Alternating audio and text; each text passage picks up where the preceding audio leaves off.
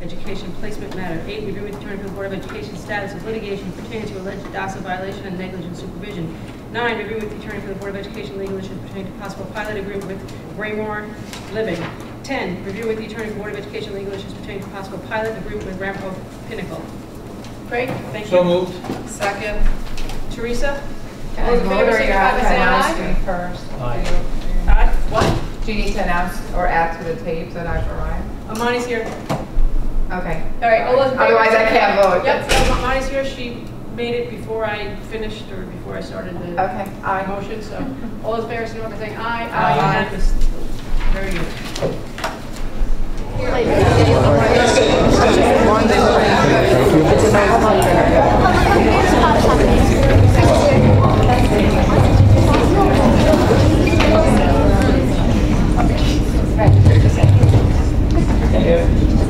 There you go. Show you how here. Settle down. Okay. Okay, this time I'll recall to order the Ramapo Central School District Board of Education meeting Tuesday, May 16, 2017. Let the record reflect that all board members are present except for Scott Roswell, who will probably not make it. Wow. So, if we could all please stand for the pledge of allegiance.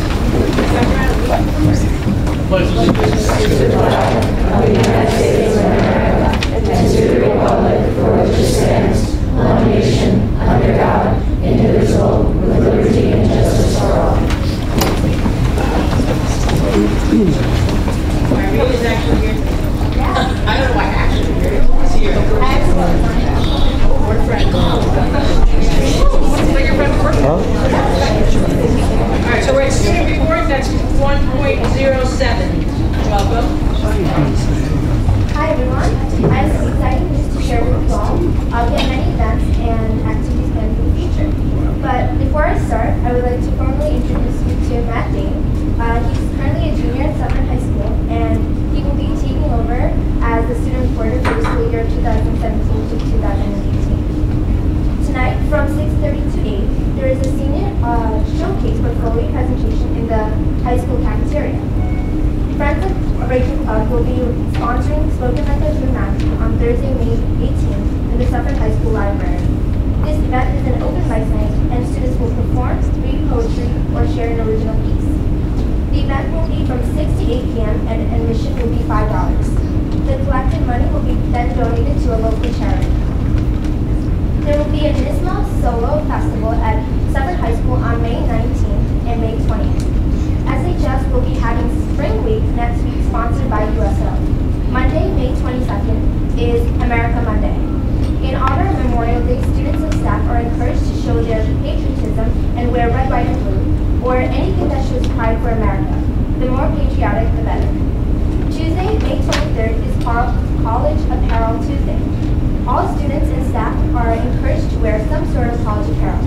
Wednesday, May 24th is Sports Jersey Day. Thursday, May 25th is Carolina Blue Thursday. Students and staff are encouraged to show as much mountain pride as possible. There will be a crowd favorite ice cream truck to give out some free treats to students who attend.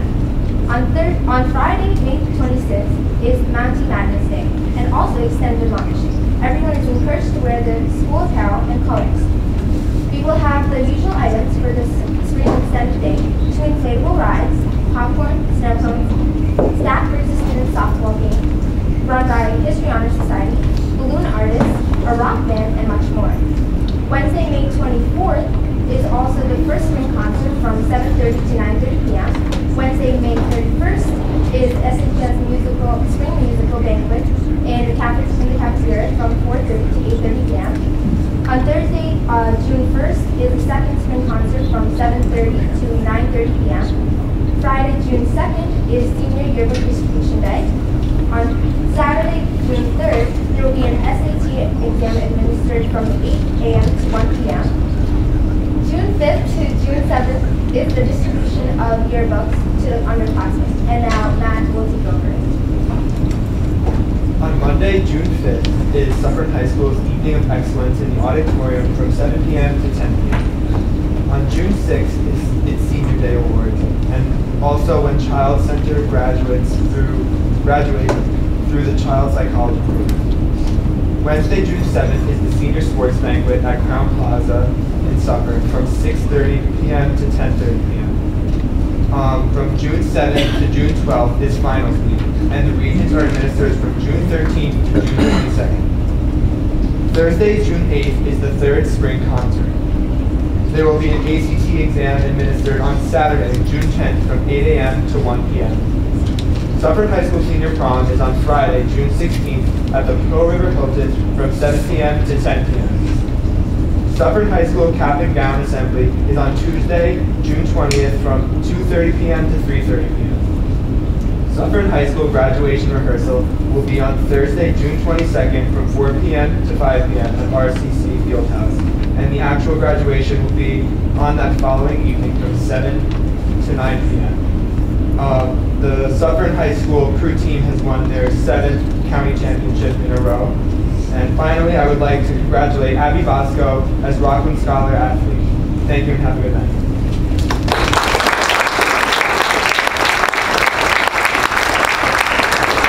Thank you very much. Matt, we look forward to your reports next year. Great job. And I read, of course, Miss a lot of stuff that we're going to go last month and a half of school. All right, so let's get going. We have 1.08 minutes of the regular meeting of May 2nd, 2017. Chair will entertain a motion to accept those minutes as so stated. Second. Amani, second. Teresa, any discussion? All those in favor signify by saying aye. Aye. Aye. Opposed? Abstentions? Is that unanimous? Vote. I don't know. I missed so few meetings. I missed Yes, I apologize for that. Let's do a do-over. I second. You can second, that's okay. I just can't vote, so. Well, you would abstain. They're not here. But the record reflect that we have one member abstaining due to absence. So whoever's keeping that, you can. You're on it? Just say that again. Say that one more time. Unanimous, but for Teresa Monahan, who abstained, as she was absent. All right, so we have superintendent's comments. I'd just like to welcome all the students, their parents, and staff. Tonight, we're going to have some presentations to the board, and so I won't belabor this by any additional comments. Just welcome. Thank you for being here. Excellent. Okay, public participation, 1.10 says public participation as to action items only. Those are the items behind me. 2.01 through 2.06. Through 2.06, the session will last no longer than 30 minutes. We have a lot of kids here. 3 minutes per person. If you would like to make any comment with respect to those items, please step up to the podium, state your name, school affiliation. And as I always say, with respect to policies 1230, 1430, 40, please do not address your comments with regards to any specific school district personnel, teacher, administrator, or students. Okay, seeing none, I'll close that portion of the meeting. All right, action items. I was not asked to pull any of the action items, so I would like to use a consent agenda. Chair would entertain a motion to accept 2.01 through 2.06 as so stated. So moved. Second. That would be Craig. Second, Teresa. Any discussion? All those in favor signify by saying aye. Aye. Aye. Opposed? Abstentions? Unanimous. No. Sure. Sorry, one mistake. All right, so here we go. 3.01. We have the strategic planning, teaching, and learning report by whoever. Wood. Thank you.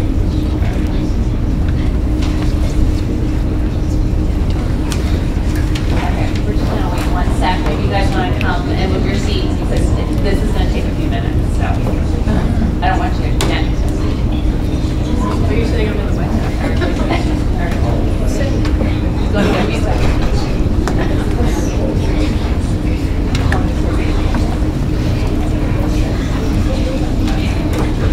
While I'm just waiting to get my clicker, I want to just take a few minutes. There's a few members of our Teaching and Learning Strategic Planning Subcommittee here today. So I'm going to ask members to just stand up and give a little wave.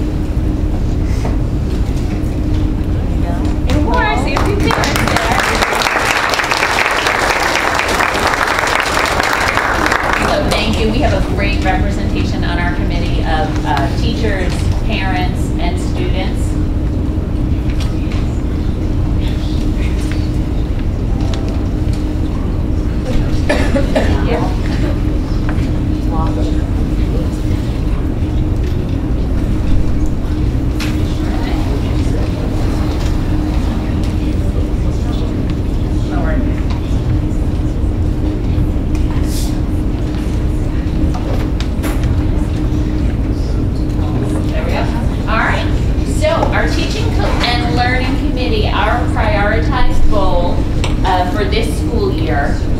Was a very encompassing goal around curriculum, that students would be engaged in well-rounded standards-based curriculum with appropriate rigor that focuses on experiential, authentic, and real-world learning opportunities. And just as a reminder, this came out of the work of the Strategic Planning Committee from last year. Many of those members are the same, but some are new this year.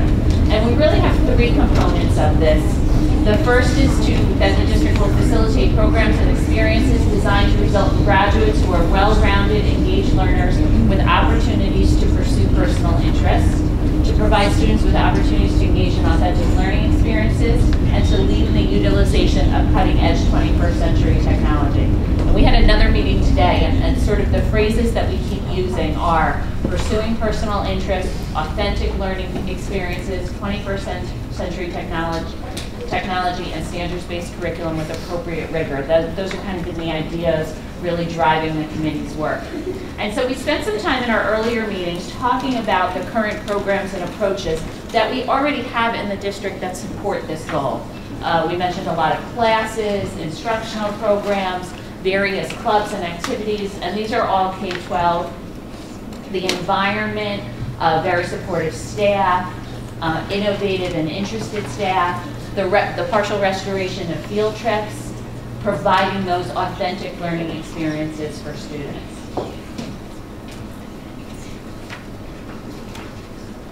And so then we had to look at, well, what will it look like if we succeed in these areas? Some of these are more conventional types of areas, like standards-based curriculum with appropriate rigor. We're used to measuring that. We're somewhat used to measuring technology. We have our Clarity survey, our Bright survey that we do every November. So we have a start there. What was really new for us was to look at how do we measure the engagement of learners with opportunities to pursue personal interests. How do we measure the opportunities to engage students in authentic learning experiences? So that's been around a lot of our conversation, has particularly been around those two aspects of our goal, about thinking about how we measure that. And we're still talking about it. We haven't answered that fully yet. And then the overriding purpose of our committee is to work collaboratively to develop specific and measurable targets to help define successful progress toward the goal and objectives.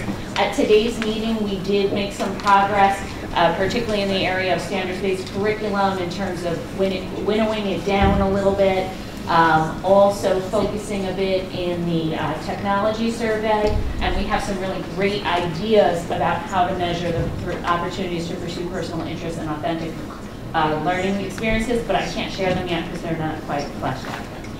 So that'll be probably an update over the summer.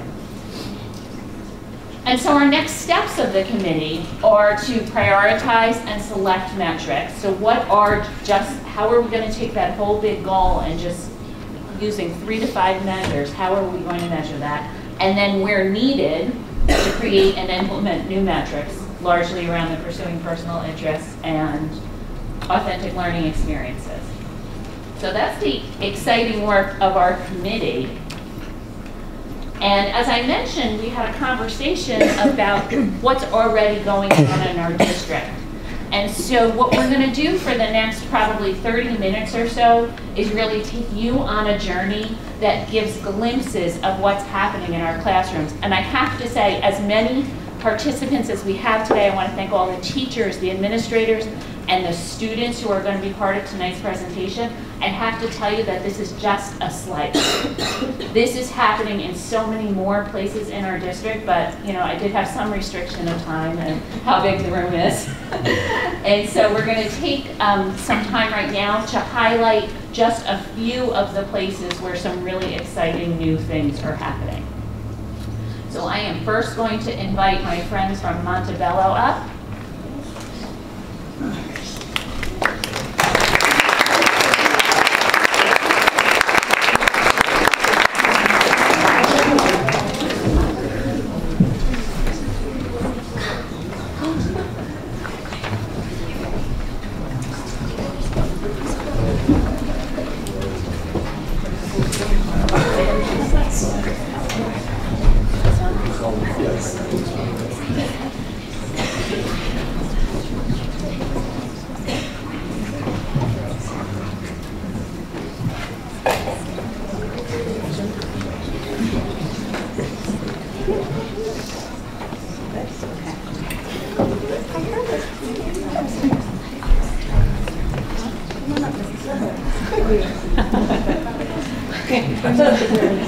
The fifth grade has been exploring the world of robotics.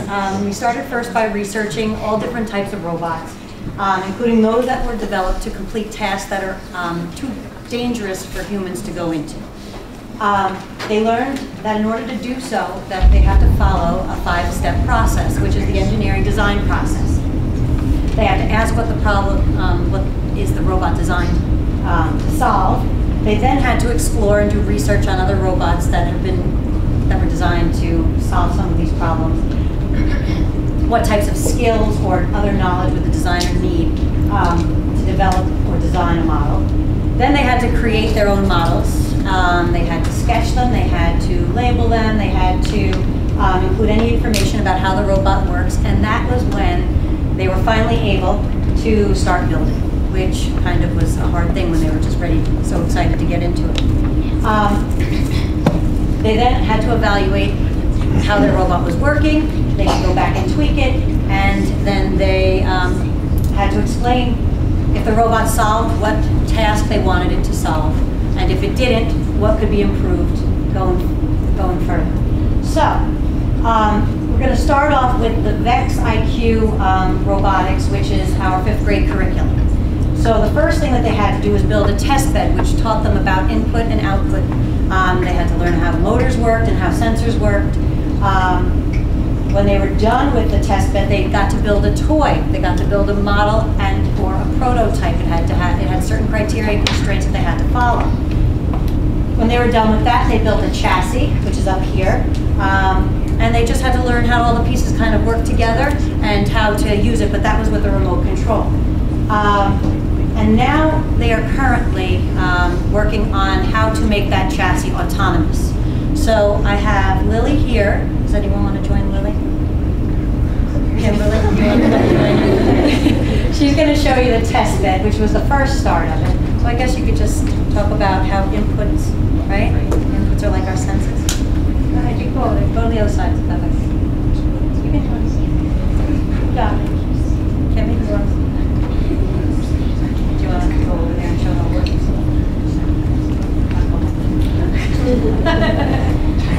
So, and who's working on the chassis? Mr. McCarron's class.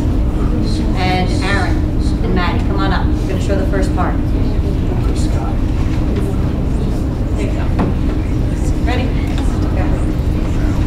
Robots are often used by humans to go in dangerous places and complete tasks that humans may not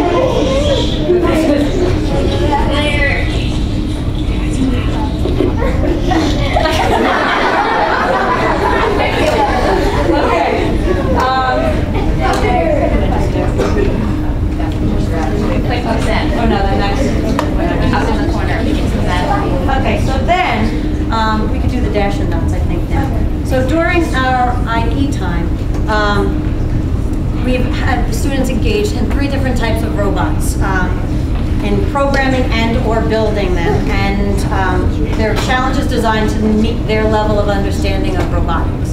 So the first one that we have is Dot and Dash, which it's programmed by Blockly, which is a visual block program run on JavaScript. So the first thing that they can do just to try to understand coding, they can, there are 10 puzzles that they can unlock. Each puzzle builds on the knowledge from the previous puzzle. So the puzzle, I think this is puzzle 6, ladies? Or which one are we doing? Which puzzle are we doing? We're doing 6. Okay. Okay. So who's going to do 2? Ashley, you do 2? Okay, go ahead. So, is yours ready to go? 6? Go ahead, put it on the floor. All right, so, yeah, so tell me what puzzle 6 is. It's supposed to make dash dance. Makes dash dance. So they have to code it to make dash dance. Go ahead, let's see it.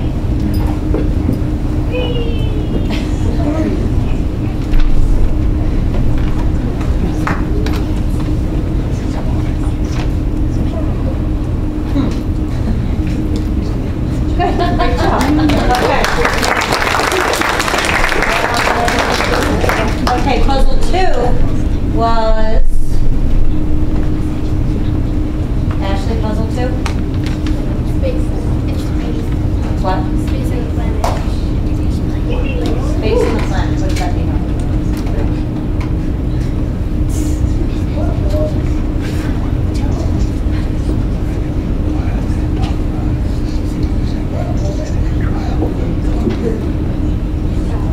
Was it sensing your hands? All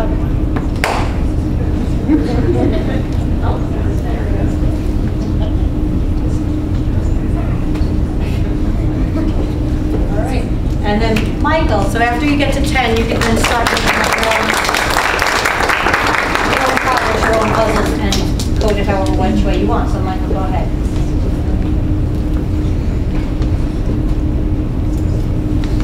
So Michael, explain what it is that he's doing. Okay, so basically what it is I made a program, so it basically is an autopilot. So when it senses an object, it backs away and turns to the side, and then it checks, and then if there's an object there, it turns to the other side, and it's fully automatic. So if you really want, you can just let it go on its own, and I had a lot of fun making it. Great job.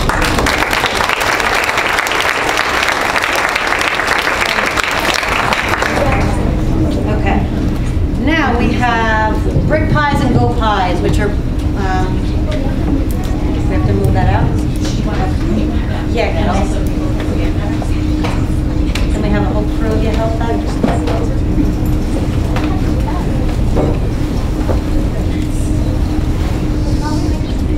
So Go Pies and Brick Pies use the Raspberry Pi circuit board and program using Scratch, which is another type of visual block coding.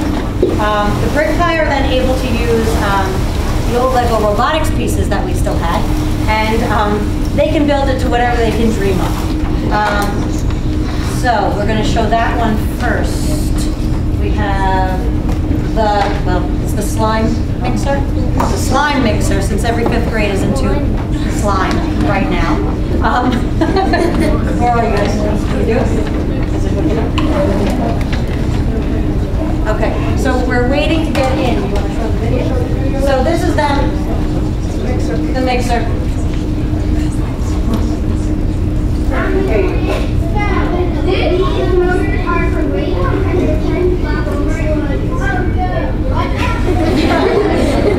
And this piece right here is in remembrance of Sala. Super awesome.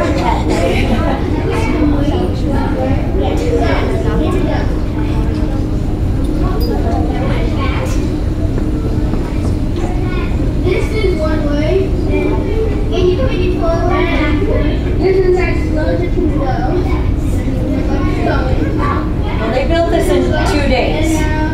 Their original one kind of had a problem. So had a challenge, it fell apart, and then they did this in 2 days.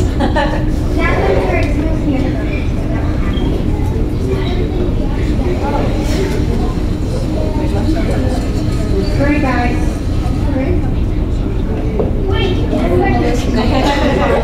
Okay, there was a drawing machine. No. Okay. You got it connected? Okay, oh, so they got it connected. Sometimes Wi-Fi is a bit of an issue. So, go ahead, see if you can. A live demonstration. And now you can talk about School of the Motors.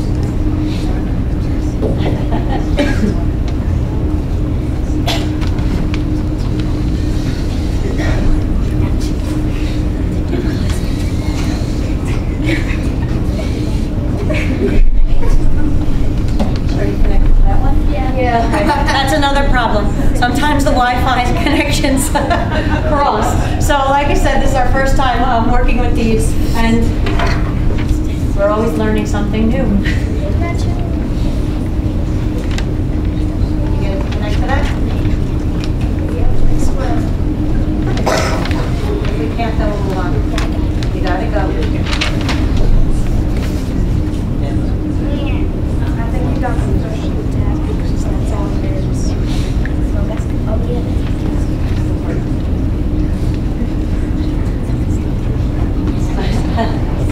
Okay.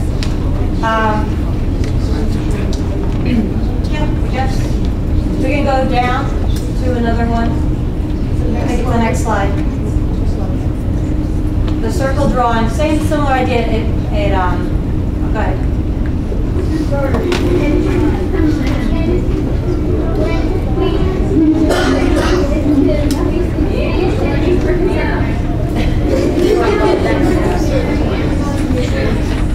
So these were the brick pie. So these were Lego pieces that they could attach and make anything. Samara's our resident artist in the class, so we had to try and find something that she would like to do.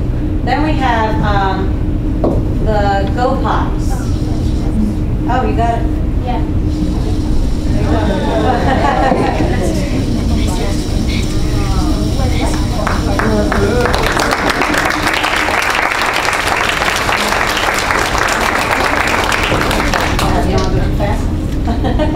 Okay.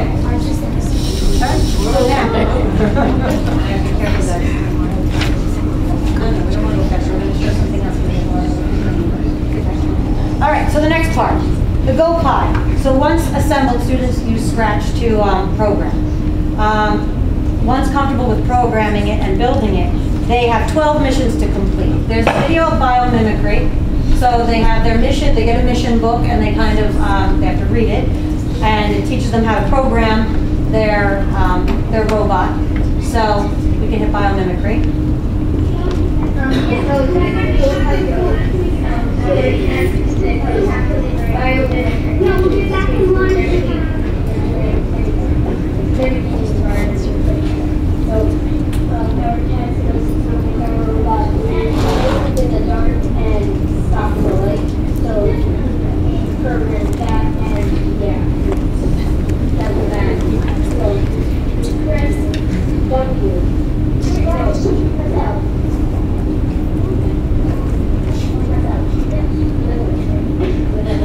See, it doesn't move.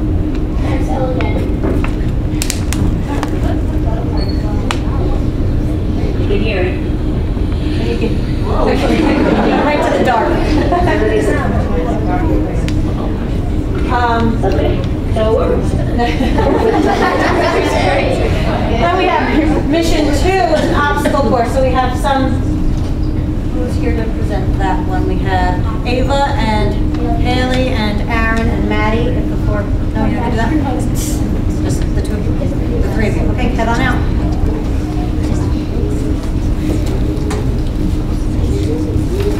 Was your idea based off of what we were doing with the Dex robots? Hazardous materials? No? Okay.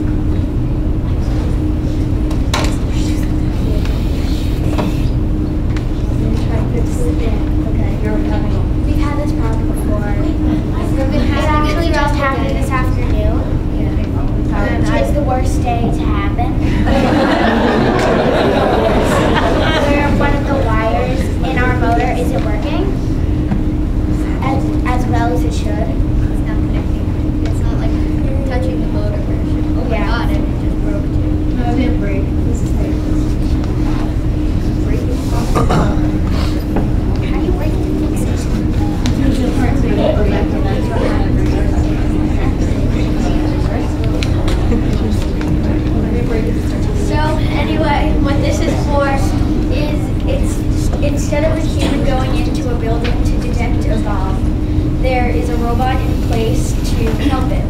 And so a robot has to detect its way around a building to try to find a bomb so people won't get hurt doing other things that robots can fill in for them. And I'll explain that. Of course, these are like little offices things, and this is the whole building. And the robot has to push this piece of paper, I don't know if you can see it, into this cart, go around, push that brick behind our bomb, and it has to push this here, push that, so that the bomb isn't. It's just Connecting this? it's working. I think it's working. I guess so.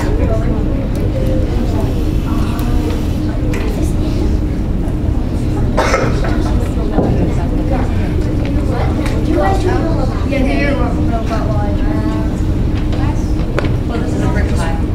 This was Matthew's brick pie that he was doing an obstacle course with.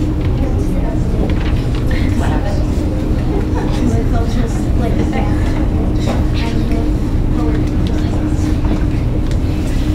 We got it. We got it. Come on. I got it. Goodness.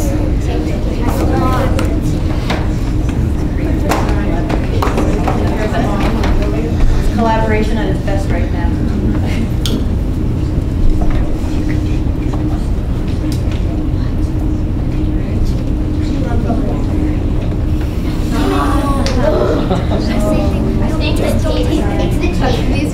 All right. That's okay, guys. I think we have video. Hold on. I'm determined. No, that one. So that's robots time, Aaron and Will. Aaron, Okay, Michael, put the tape on. Michael, no, put the tape on. okay, guys. Okay, I found the problem. It has to be a certain age. Okay.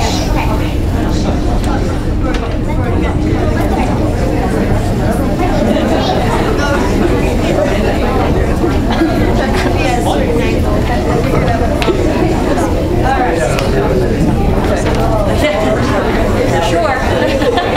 Patience, perseverance, problem solving. They would stay there. They'll stay there all day. And then the last thing, as a side note, was the 3D printer that we had. Some students took an interest, it wasn't working. So we brought it up into the classroom and they fixed it temporarily. And then they made Lucky Cat, which is right here. So that was our first 3D printer, but they fixed it. So that was another thing that they've been working on too. All right, guys, let's get that stuff out of the way.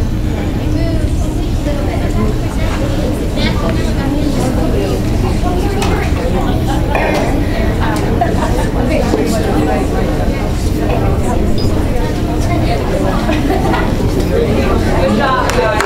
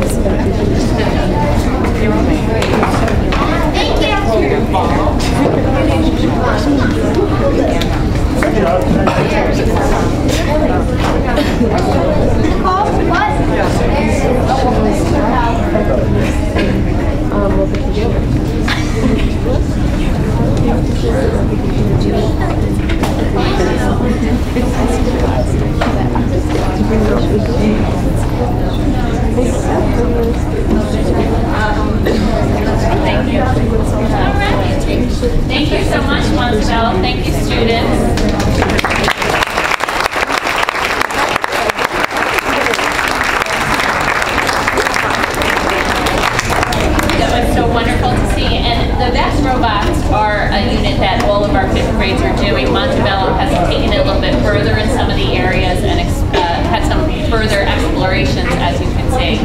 But very exciting work. Next, I would like to invite a few friends from the middle school.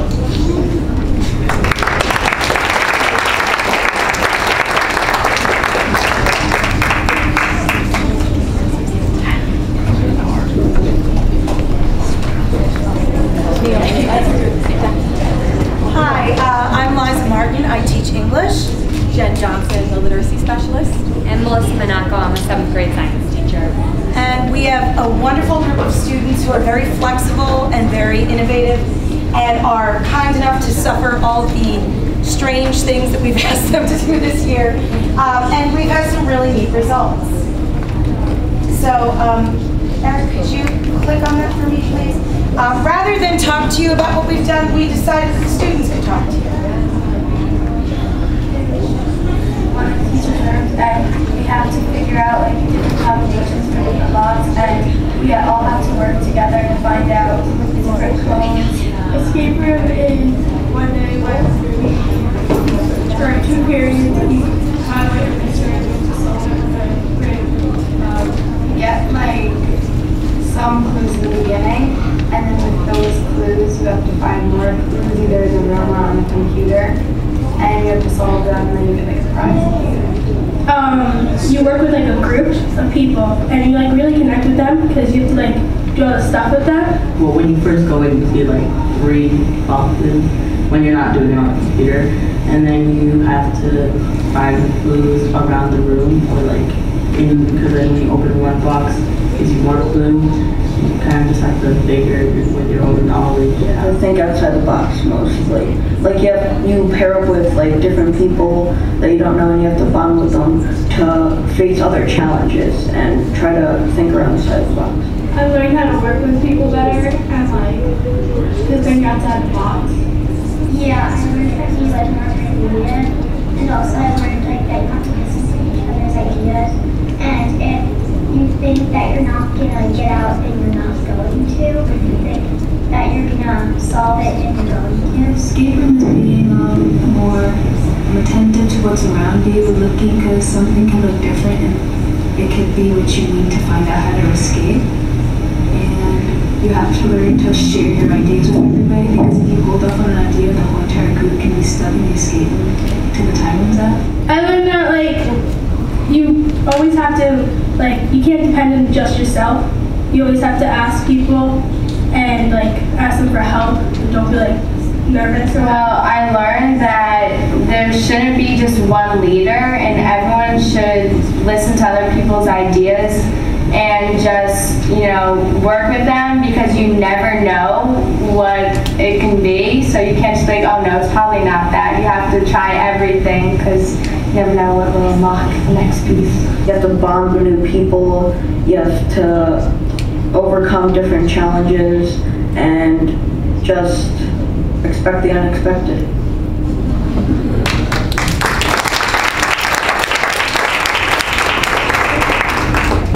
So in terms of our adventures, it really started with a group of teachers experiencing an escape room. And what we discovered is that there's a lot of things to love and learn about this process.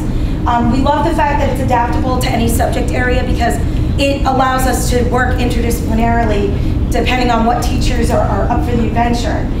It definitely promotes collaboration and team building, and more importantly, it really does give them that experience of hands-on communicating and pulling together. They build their inferential reasoning skills, all of these wonderful things that we want happening in a classroom. They get this unique advantage because they have done it themselves. They don't have a teacher pushing them in a certain direction. They have to figure it all out for themselves. So that's been a really nice thing to observe while we've gone through these. There's some basic supplies that we had to get a hold of. And the setup this was in the Suffern Middle School Library. This was our first one. And if you notice, that box in the corner has ever so many locks on it that they had to open very patiently. Word locks, direction directional locks, a lot of detail there. So as far as skill building, this addresses the desire to have them read closely, read carefully. And ultimately, the conversations they have are valuable because they notice that somebody can have a different interpretation from reading the exact same thing you just read. The teamwork is invaluable. And I love the fact that our students did come out of this feeling like everybody's ideas matter. Everybody's voice is valid because you don't know where the next good idea will come from. And the critical thinking skills are phenomenal. They really do learn to not cave into frustration when they're faced with a challenge, but to really embrace a growth mindset and persevere and ultimately solve whatever puzzles may pop up. So we've built in them persistence and that ability to reflect and think about their own thinking. There's not a lot of opportunities for metacognition built into our everyday lives, but it's one of the most important ways that we learn about ourselves as learners. And so as an end result, we have some proud students and some satisfied students. But they have that sense of accomplishment. And you know, we're just thrilled to be able to bring them these kind of opportunities. At the end of the day, it really is never about who wins the prize. It's about the fact that we've all grown together.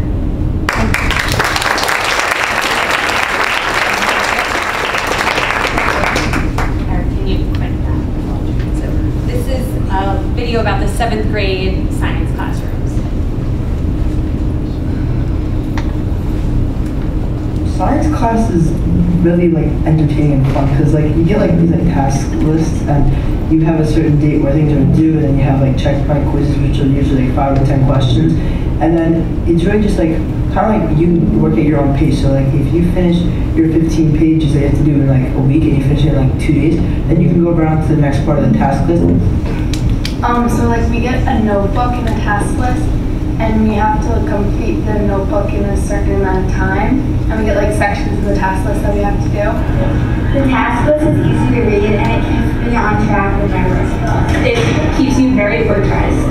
I like how it's set up by day because I know that when I finish in class, I want to do it. So one of the science teachers makes videos and puts them on YouTube, and so we watch them at home. And my mom's able to learn a lot, and if I don't understand it, she'll be able to understand it and explain it to me. So then like that helps me do a lot better too. The videos are easy to take notes on because you can pause it and look like that while he's reading and copy it. I like knowing that the information is coming straight from our school. And it's really good because like you can rewatch them to study. Science class, it's really kind of either you can work independent or you can also work as a group to get your work done. And it's not like you sit down and then you just like let the teacher talk. It's kind of like you learn on your own and then you ask questions about it as you go. When we walk in, we start our gym. We do our workbook, labs, Kahoot, test movement, video, gizmos, and quizzes. I like because last year the teacher gave us assigned work and stuff. This year we get that, but we don't have to work kind of together. We're able to do our own stuff, not have to wait for the whole entire class to do what we need to do. We get to, if we go ahead, we're able to go ahead and get the work done early and the next question is. Science classes help me here by managing my time. What I like about science this year is the labs, because the labs are very creative and fun, and you get to look at your friend and you get to solve problems. We like science because you get to work in your own and you get to be more active in your learning, so you're not just sitting there being lectured by a teacher. It helped me with my time management because I knew that I had to do my work and I could be fooling around, and also helped me with communication skills because we had to communicate to know what grades we got and how to do it. I like science because it's fun, it's productive, get to work with our friends, and it's really helpful. Well, it's given us like more independence and like how to do things. Instead of like listening to him teach us how to do it, we get to like do it ourselves, and if we have like a question, then we ask him and he'll explain to us how to do it. It kept me like really organized and really on task with everything. I like it because you can be very independent, but at the same time working with your friends. but still getting all the work done. So you really have to be smart about it because there's no one telling you that you have to do this like right now. You just have to learn that you have to be able to get stuff done without fooling around. My favorite part about science class is that we have the liberty to try do what we want in the order that we want. I think this definitely is a good like learning experience because it made me more independent as a worker, and it made me understand what I need to do, like how I need to study by myself. Like there's like new furniture, so it's just like more comfortable. It makes you feel like you're like somewhere like a science lab. Like it's not like elementary school where you're cramped in and the teacher's teaching things. Like you go around, you work with other people, and you take responsibility. It's not like an annoying teacher standing up there talking the whole time. You can actually, you're free. You can talk to your friend. You can it's like an open, like a fun learning environment.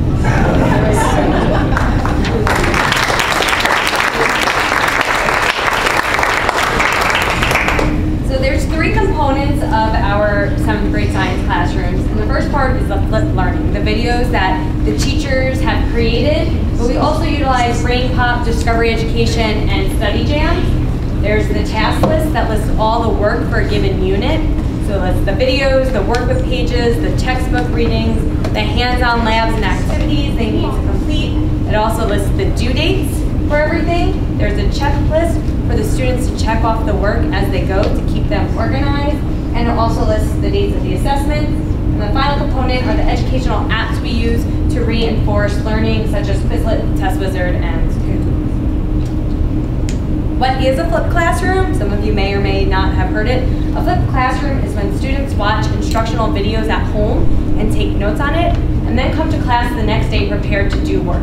So we've taken out that lecture piece in the classroom, and students now spend more time in the classroom actively engaged in their learning activities.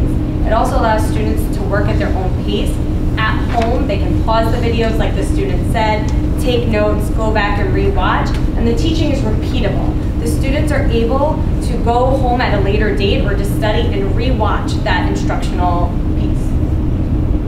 Here's an example of some of our supplies. There's lab books and workbooks that the teachers we've created.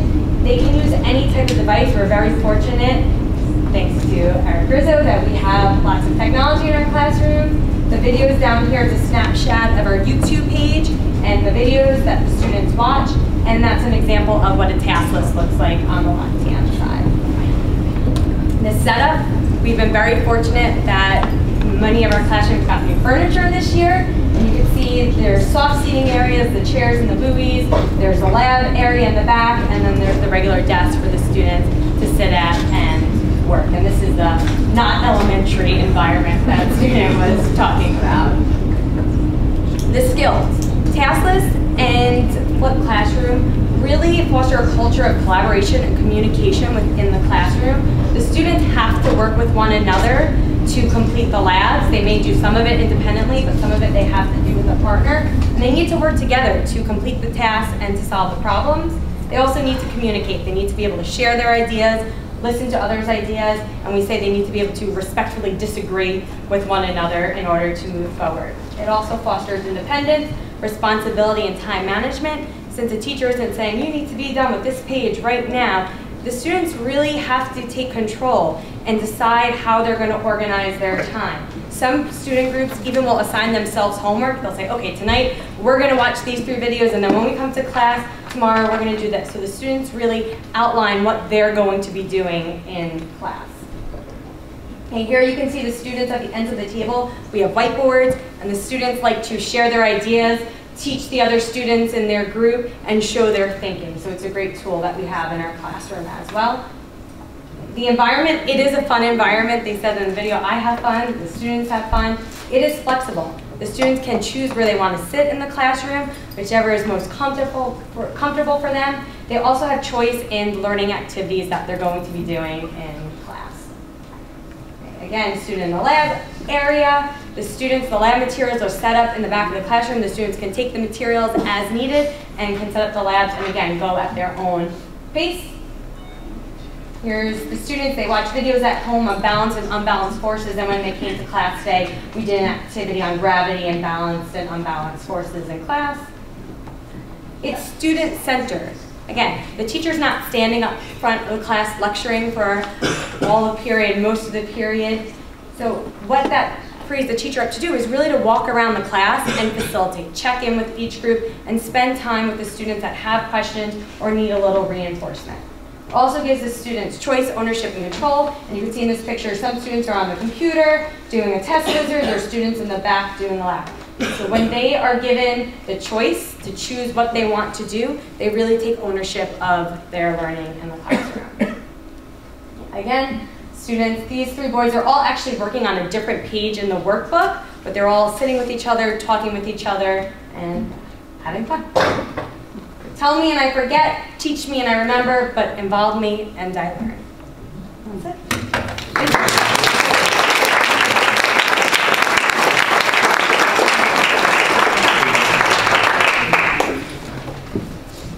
I'm so engaged in the presentation, I forgot I had to. All right, thank you so much. Wonderful opportunities for our students at Suffern Middle School. And lastly, I would like to invite our friends from Suffern High School up.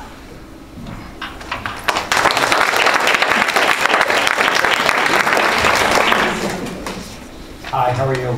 I'm Andrew Trust, principal, assistant principal of the high school. So at Suffern High School, we embarked on an initiative this year called 20% Time. Essentially what 20% Time is, it's a program that's derived from Google, that Google has used more in its early years rather than its present day, where employees of Google are encouraged to use 20% of their time to work on a project that they feel passionate about. And through that 20% time at Google, they resulted in the creation of products like Gmail, Google Calendar, Google Apps for Education. Our Google Slide that we're using right now is an app for education. The students and I worked on one collaboratively, and we're never in the same room, and we created a presentation that we're going to show tonight. And that movement has kind of worked its way into education. And in schools, the 20% time is basically, it's teachers letting go and allowing their students to use 20% of their time to work on a project that they see value in. It could be 20% of the day, 20% of the quarter, 20% of the year, 20% of the semester. At Suffern High School, it's pretty much become the 8-day project. We have a 5-day rotation. The 8-day has a little bit of a shorter period, so a lot of our teachers, the 5 that are doing it, kind of focused on the 8-day. So every 8-day, they use as their 20% day. For the most part, some wavering there. At the school, at Suffern High School, we had 5 teachers in our initial cohort that were doing it. I had to write their names down because I knew I was going to forget. Ms. Minnick, Ms. Edelman, Ms. Luciano, Mr. Kaplan, and Ms. Burgess. And we tried to spread it out. We intentionally kept it small so it would be manageable, so that if we came across any pitfalls or stuff like that, we would be able to correct them immediately and not have to work on such a large scale. So how it works. So the high school, the theme you're going to see with us is the same theme that we've been hearing all night. It's about, you know, kids working collaboratively, kids working on things that is important to them, kids accessing their intrinsic motivation. But in the end, we're still working with kids, and we have to keep them motivated, we have to keep them focused, we have to keep them on track. So what we did initially is we did goal setting lessons, and we met with the kids, made sure that they weren't being too lofty in the projects that they wanted to do, that they weren't trying to accomplish something that they just simply weren't going to have enough time to do. Another thing that we did is something called elevator pitches. And basically what an elevator pitch is you know, you have a great product you want to sell and you can't find anybody to invest in your company. And then all of a sudden one day you get in an elevator and there's a head of a Fortune 500 company in the elevator with you. And you got 30 seconds to sell it to him until he gets off on the top floor. And so we did elevator pitches, and the kids filmed them, and then they showed them to their class, and their classmates then decide, all right, that's a good product, that's not a good product, or that's a great project, that's not a great project, and they kind of work it through that way. And then kind of keeping them honest, there's bi-weekly meetings where the kids check in with the teachers, weekly and monthly reflections so that they're that they're talking about their journey and things that they learned and they haven't learned, and then there's monthly presentations to the class. It's a little different in every class. This is kind of just a general format of it, but as the subjects, and I'll talk about it in a second, as you get connected to subject matter, you kind of got to waver a little bit. So as far as assessment is concerned, we use rubrics so that the students are aware of what they're going to be graded on. The reflections are graded through a rubric, the monthly presentations are graded through a rubric, and then of course the final presentations are graded through a rubric. Connecting to content, which is a difficult thing at the high school because so many of our classes are driven by Regents exams, and you can ask our teachers, you know, if we want to do something like this in a Regency class, the first answer we're going to get is, well, I got to prepare the kids for the Regents, I got to prepare the kids for the Regents. So we shied away from that this year, but it is possible, and one of the reasons we shied away from it is because we wanted to see how it was going to work for us, and then our cohort went and visited another teacher in another school who does do it through a Regents class, and it is possible. And just as an example of what she does, that teacher who's in another district, she teaches a living environment class, and she had to connect 20% to living environment. And the students, one group of students in her class, they created a living environment curriculum for kindergarten classes.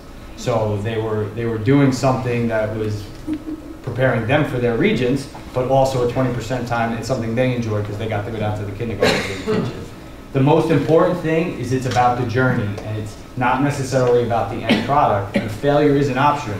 We have kids that are at the high school that they just simply didn't succeed in their project. They either bit off more than they can chew, or there was an unexpected you know, bump in the road, and they just couldn't complete. So we've kind of thought about it because, you know, working with high school kids, some of the kids, once they realize that you know, I'm not going to get this done, they lacked their motivation, and they started to kind of, you know, fall off a little bit. So I've talked with some of the teachers that maybe we put like some sort of bonus at the end of the road. So if you follow it through fruition and you complete, you know, 100%, you get this type of bonus. You complete 70%, you get this type of bonus. So we're talking about that for next year. So what I'm going to do now is I'm going to start with our first group who are going to come up. Bryn, Megan, and Katie. They're going to tell you a little bit about their Future Mounties program. They're probably the 3 most popular kids in the entire district because everybody loves it. Get up there, girls. I'm Bryn Mydell. I'm a senior at the high school. I'm Megan McCarran, and I'm a senior at Sylvan High School too. And we're both doing our Future Mounties project in our Spanish class with Miss Luciano on every day, like Dr. Trust said. And initially we had a little trouble figuring out what we wanted to do. We both have like interest in sports, and for me, I want to be a teacher, so we tried to combine both of those, and we came up with Future Mounties. So basically what we decided to do was create an elementary school after-school program to introduce varsity sports. That way before they join the modified teams, they would actually know how to play them without like learning as they try out, or it'd be better for them at tryouts by that time. Yeah. This is like, these are some pictures of what we did. So like each day we did a different sport. We had an outline of our schedule. We split them into groups at times. We had winners and we had tournaments. And each time we invited a varsity athlete or two to come and help, and because like me and Meg don't know all the sports and how to play each sport, so they would come and help, and like the kids loved it because it was people that they looked up to. Yeah, like in the bottom picture, as you can see, those are 2 of the varsity hockey players at Suffolk High School, and like all the kids were so excited, and like they just kept asking for all of the varsity athletes to come, and we really wanted to try and like, if we had more time, we would want it to go like district-wide and have it at every elementary school, but we started at Sloatsburg because we thought it would be like small, and like, but we thought we'd get like about like 20 to 25 kids like to sign up, and we ended up with like 40 kids in the gym, so it was a lot. It was, in the beginning it was a little overwhelming, but like with the help of Dr. Lloyd at Sloatsburg and Mr. Wojus, it was a really good program. Yeah, it was really successful.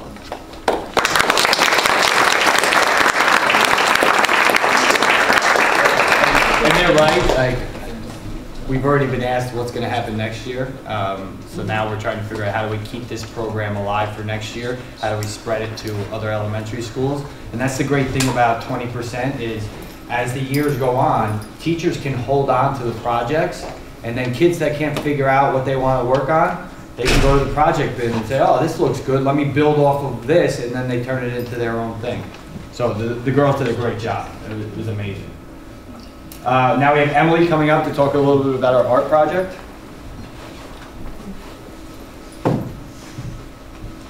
Hi, I'm Emily. As Dr. Truss said, I was doing my project in art. So I chose to base my project on astronomy and space because I just find it very fascinating. And for a while, I kind of just took my time to research all different phenomena that happen in space and celestial bodies and just all sorts of things. After I did the research in class, I pretty much did rough drafts to figure out how I was going to make my paintings, and overall I made 2 paintings. One was of a pulsar, which is a white dwarf that pretty much has a massive amount of energy coming from either side and really just rotates at a fast pace, making it seem like it's pulsing or flickering. And then my second one was a gravitational lens, which is pretty much how you can tell there's a black hole, because it's black, you can't really see it. So what pretty much happens is, since the black hole has so much gravity, the star's light from behind it kind of morphs around it to create a circular ring, pretty much. My project was going to be multimedia, but in the end I just chose to stay with acrylic because I was actually afraid to use it, so I figured just stick with one and just continue.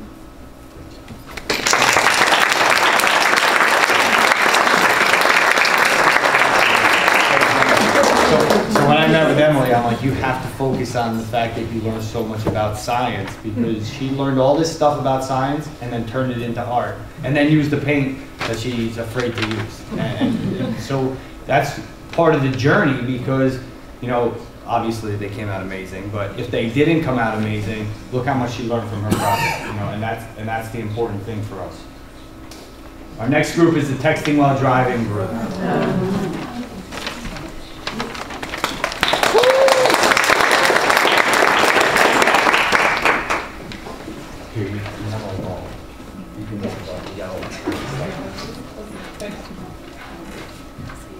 Hi, I'm Eliza Brown. I'm Megan Bonus, Alexa Ferris. And here's our 20% project on texting while driving. So, why is it an issue? So texting and driving is a major issue amongst our age group, teenagers, and it's actually the #1 killer of teenagers. And cell phone use while driving leads to approximately 1.6 million crashes each year. And so we really wanted to hone in on this because it's so relevant within our age group and amongst our peers that we wanted to hone in on this. So what are we doing? So in our Cambridge course, we were doing the 20% project, and we chose texting while driving, obviously. And because Cambridge is a research-based class, our texting while driving solutions were also research-based. And so we began this in December, and we decided to use a solution that was systematic and repetitive, and because research shows that repetition is effective in persuasion. So like Megan said, it's a research-based course, so we had to research our topic, obviously what we wanted to do, and then we had to research the best way to implement it among the community. So we found that repetition was the best solution, but we also combined it with technology.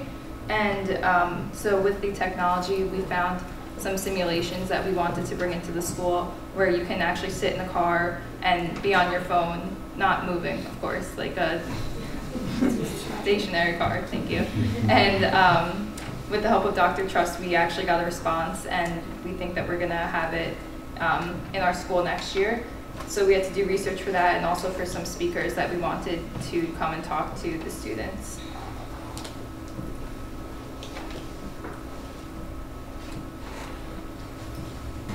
So our plan in total, like she said, it was a simulation as well as speakers and a club. So for the speakers, because Cambridge, like we said, is research-based. We evaluated a few different speakers and found that a woman named JC Good is the best fit for us. She's been to our school before, and she was unfortunately involved in a car accident in which her parents were killed by a driver who was distracted. Hopefully we will get her in next year to speak to the student body, because obviously that's a very memorable thing for everyone to hear. Also, we started the TAD Club, which is Teens Against Distracted Driving. So we're trying to make events throughout the year to make it a repetitive approach. And we're thinking about fundraising through a car wash and a table for Spring Week, which is next week. We're going to try to reach out to the elementary school, middle school, and parents, because we've actually connected with an organization in California called Impact Teen Drivers. And they're going to try to teach us and our club members the curriculum. And we're going to try to teach kids about this from a young age, as well as their parents, because this is an issue for people of all ages. So overall, we're really excited about the progress we've made, and we're excited to continue for the rest of this year and go into next year.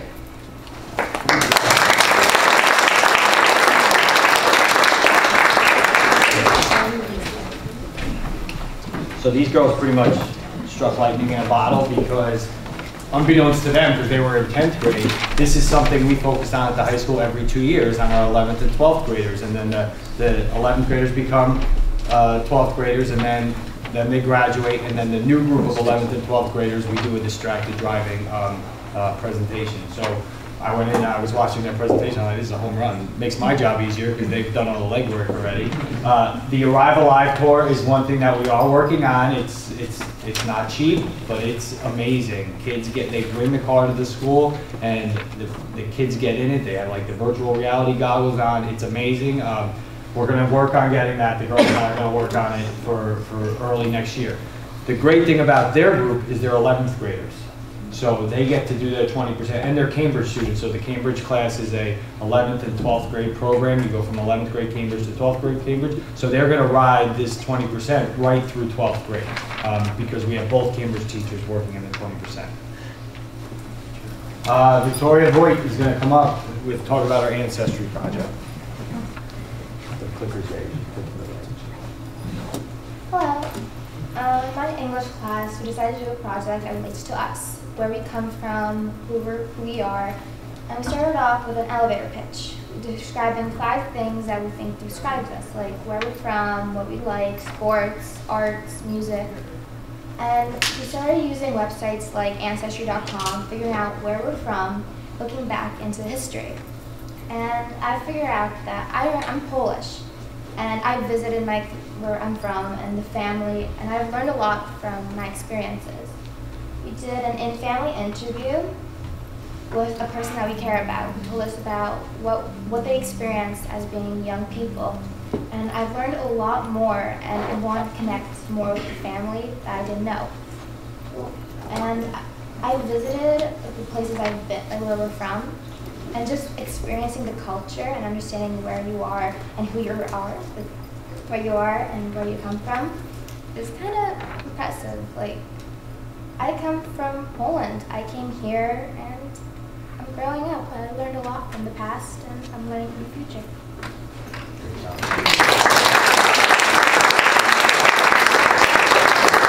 Victoria, that shows like the intrinsic motivation side. It's something that's important to her, and she accesses. The book is here, Victoria. Where is it? So this, right? I made her do a picture because I didn't know how big crowded it was going to be here. But she created this book, which is basically her whole project, and it's just amazing. This was one of the classes where the teacher decided to go with a theme.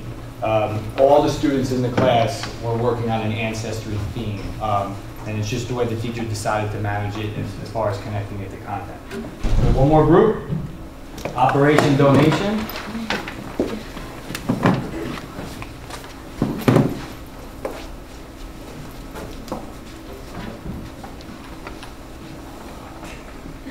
Okay, hi, I'm Skylar Spinners. I'm Sarah Taborda. I'm I'm Michelle Sang. And so we're Operation Donation. We are part of the Cambridge program, as the other texting and driving group is. And for our Cambridge project, we had to research a global issue, and our global issue was malnutrition and poverty. So we decided to take the research that we did for our projects and implement it into our 20% goal. We decided to choose this topic because we never realized to what extent it affects our community, suffering.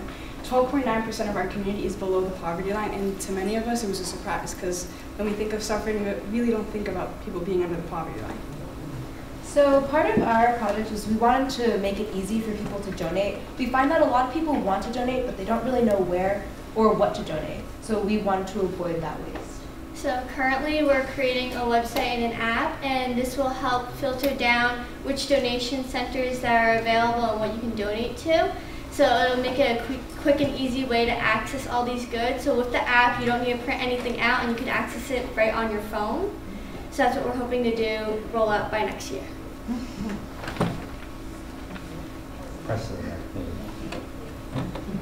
So one of our first projects in action were community outreach. You might actually find that at Acme right now. We're planning on setting up boxes at local supermarkets, maybe ShopRite, even Costco, and we're putting up posters, as you can see, with our logo and a bunch of information, and we're also setting up flyers.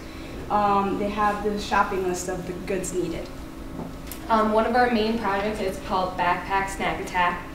And what it is we're collaborating with the Rotary Club and All Souls Community Church, and they create these backpacks for the kids below the poverty line, and it's filled with breakfast, lunch, dinner, and snacks, so they have food over the weekend so they don't have to go hungry. And so as of right now, they go out every other week, and our goal is to work with them and collect the right goods that is needed so that they can go out every week and no kid has to go hungry. So as of right now, we have a box set up in front of the main office, as you can see over there.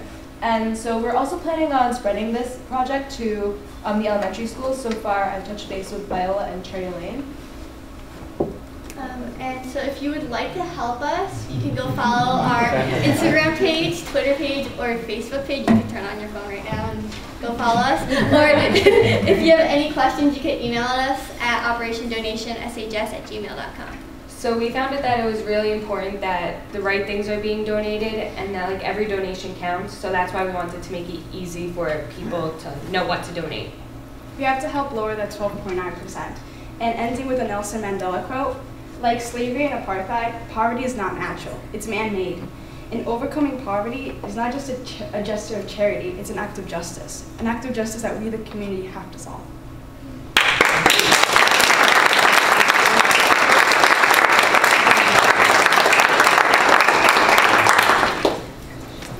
So that's our last presentation, but taking a global issue and making it a local issue, which is so important to us, here at Ramapo Central, because we want more local involvement. We want all our kids to be, part of our community now and, forever. We want them to stay here. So thank you very much. That's it.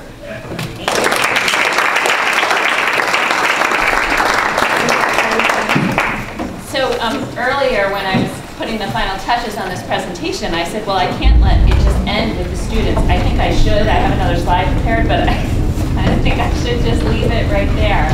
That was really powerful. And thank you all so much for your participation. I just wanted to say I hope you've enjoyed these examples, and a reminder that these are just that. They are examples. This is not a comprehensive, as long as it was, it's not a comprehensive showing of all of the wonderful things that are going on in our district. The middle school is also doing 20% time, and lots of other great things. Thank you.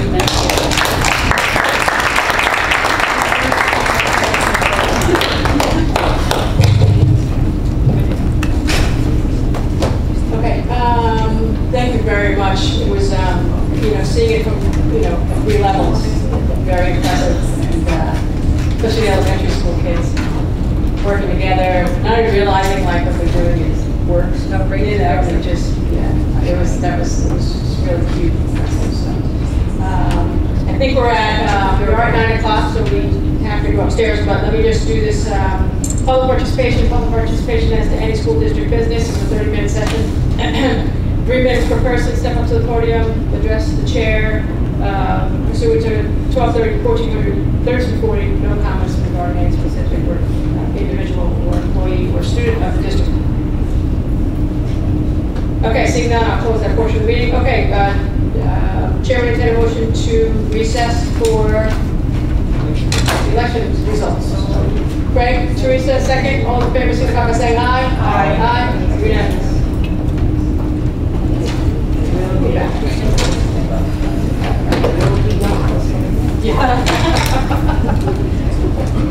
You're smart. Good.